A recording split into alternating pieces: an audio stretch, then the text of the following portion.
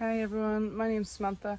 I am a first year mental health student in Ulster University Magee campus, and we have been given a module to complete this year. It's about mental health and the promotion of mental health. When the opportunity arose to participate in the Day Strabane Virtual Learning Festival, we thought this would be a great way of promoting what we've been learning in theory in university and also to connect with our communities. This is a really important aspect for us first year mental health nurses, as we would usually be out in practice learning experience, but due to the current pandemic we weren't able to go out. We, the mental health cohort, have come up with 3 very different videos, however the message remains the same. It is about promoting mental health and well-being. The first video you see from our students is how they have been promoting their own mental health and what has been getting them through this tough time. They talk about the importance of setting small goals and being able to achieve these and how it promotes their own mental health. In the second video you'll see how our students have been connecting with older people and vulnerable people and supporting them getting through this tough time. The strength between our communities and what's brought us together has been amazing, and we feel that after lockdown this should not be lifted, it should be continued. There's a reason why people are vulnerable and need our help, and it's not just in times of crisis. We want to expand this message and make it be heard. And thirdly, our last creation is a poster. It is for ages 7 to 11 and it's for adults on how to be able to share this time with their children they know. As you all know, protecting children's mental health is very important, so by us sharing this poster we're hoping that it'll allow you to have the conversation with your children and ask them how they're feeling. This poster will encourage children to look after their own mental health and show them that they are supported throughout it all. For us student nurses, mental health promotion is about empowering others, developing resilience and encouraging individuals to look after their own mental health. We hope that from our 3 creations you'll be able to take one small thing to help someone you know or help yourself. After all, there is no health without mental health.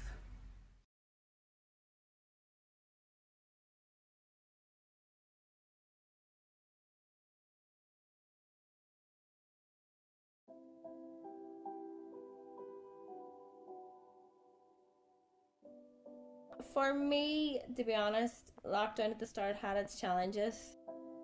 Lockdown has maybe been stressful for a lot of us, just with maybe not being able to see our families or friends, or just not having that routine that we normally have. So I've tried to implement a few strategies that have been keeping me going through lockdown. Things that have really kept me going throughout this whole lockdown would be 1, exercise. As you can see, I'm just back from a run, but I've been trying to do it as much as I can, like every day, and it's brilliant. It helps clear the head and it takes up about your day too. It takes up like an hour. Good run to yourself. I'm about to go on another one of my wee 5k runs that I've been doing almost every day over lockdown. I mean, it's not easy to motivate yourself every day, but it definitely takes your mind off things and stay positive, because all you ever see in the news these days is doom and gloom, so that's definitely made lockdown a lot more easier for me. During the current pandemic, I found it really beneficial coming out for a walk every day to keep my body and my mind active and to allow any negativity to leave my headspace. The thing that has kept me going is maybe getting outdoors into the sunshine. As you can see, it's a great day, the sun is shining. During the night I wake up very restless with loads of stuff to do in my head, so I have a notepad sitting inside my bed and I write everything down, so it gives me clarity the next day and I don't feel as stressed or anxious. What this lockdown period has taught me is, 1, to be comfortable with myself, to be comfortable in my own surroundings for an extended period of time, and finding those little nuggets in life, finding things that you wouldn't have done prior, or just finding things that you were doing and maybe understanding the actual impact they can have on your mental well-being. When lockdown started, I set myself a wee target to walk 5 miles 5 days a week, and then it just means that if I want my wee sneaky Chinese at the weekend, I've earned it. Doing things, from small things to big things, can turn bad days into okay days.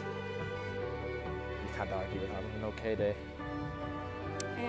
Try and, even when you're in the house, cooking, baking, things to keep you occupied and entertained, and that are a healthy way of transferring your time at home, because it is easy enough to get into a rut. And it's important that we all stay connected, especially during the pandemic, and it's all important that we stay in touch and talk to each other. I like to come to work, which keeps my mind busy and allows me to help others. Seriously, I clear my head, a wee run down round the quay, a wee 5 miles every night.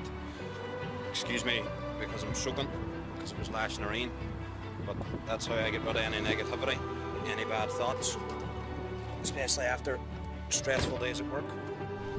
During lockdown, the most important thing for me was getting out and about, trying to get out walking when I can and entertain this little one. So today we've come to the beach and we're going to make some sandcastles and then we're going to go and get some ice cream. Yeah. Finally, if you can say the word good, then guess what? It means you're still alive. It means you're still breathing. And if you're still breathing, that means you've still got some fight left in you. So get up, dust off, reload, recalibrate, re-engage, and go out on the attack.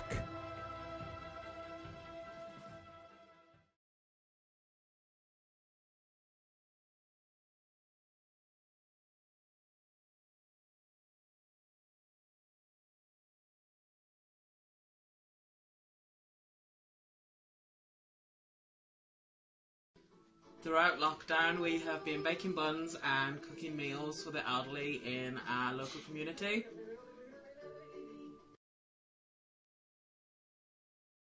I'm helping my neighbors with the recycling bin during COVID pandemic time.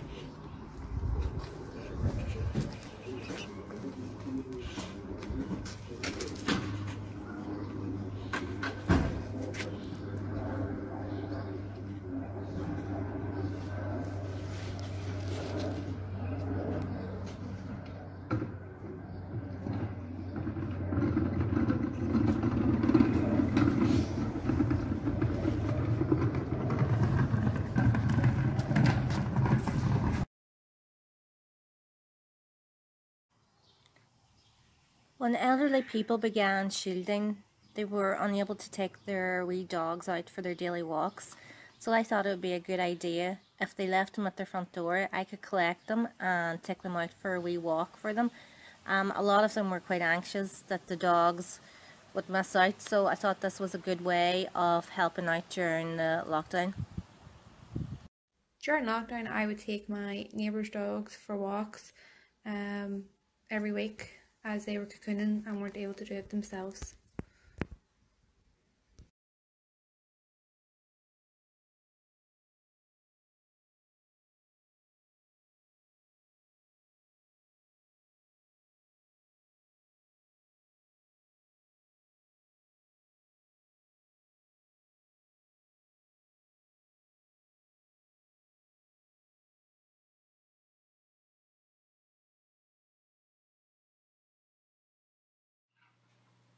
For the mental health promotion and prevention activity, our group have chosen to design a poster called How to Be Happy in Lockdown.